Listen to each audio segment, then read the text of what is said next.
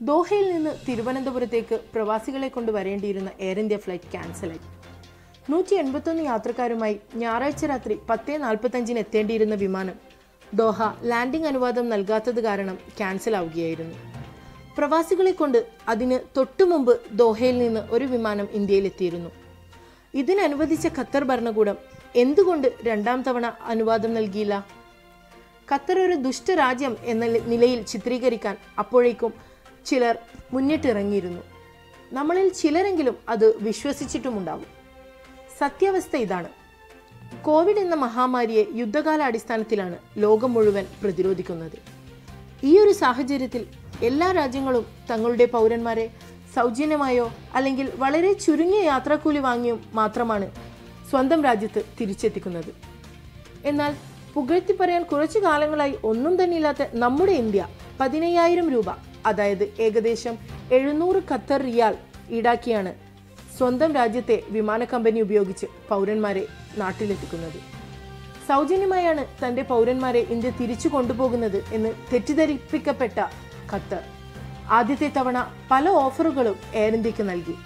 അതിൽ ഏറ്റവും പ്രധാനപ്പെട്ടത് 1 രൂപ പോലും ഈടാക്കാതെ എത്ര സമയം വേണമെങ്കിലും ദോഹ വിമാനത്താവളത്തിൽ എയർ ഇന്ത്യക്ക് പാർക്ക് ചെയ്യാനുള്ള അനുവാദമായിരുന്നു. അങ്ങനെ പല ഫീസുകളിലും ഇളവ് നൽകി. എന്നാൽ വലിയ യാത്രാക്കൂലി വാങ്ങിയാണ് എയർ ഇന്ത്യ ഈ ദൗത്യം ചെയ്യുന്നത് എന്നറിഞ്ഞ ഖത്തർ ഭരണകൂടം ഉടൻ തന്നെ എയർ ഇന്ത്യക്ക് ലാൻഡിംഗ് അനുവാദം റദ്ദാക്കുകയാണ് ചെയ്തത്. ഇങ്ങനെയാണെങ്കിൽ ഖത്തർ സ്വയം ഇന്ത്യക്കാരെ തിരിച്ചെത്തിക്കുമെന്നും ഈ അന്യായം സമ്മതിക്കില്ലെന്നും ഖത്തർ ശക്തമായി പ്രതികരിച്ചു.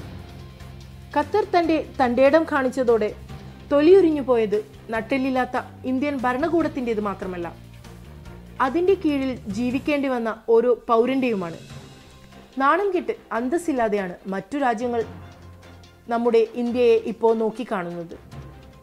ഇനി ഇന്ത്യക്കാരെ തിരിച്ചു കൊണ്ടുപോകാൻ വരുന്ന എയർ ഇന്ത്യയോട് അവർ ദോഹയിൽ ഇറങ്ങിയാലുള്ള ഓരോ നിമിഷത്തിനും വില ഈടാക്കി മാത്രമേ സർവീസ് നടത്താൻ അനുവദിക്കൂ എന്ന് ശാസന നൽകിയാണ് രണ്ടാം ഘട്ട വരവിന് ഖത്തർ അനുമതി നൽകിയത്.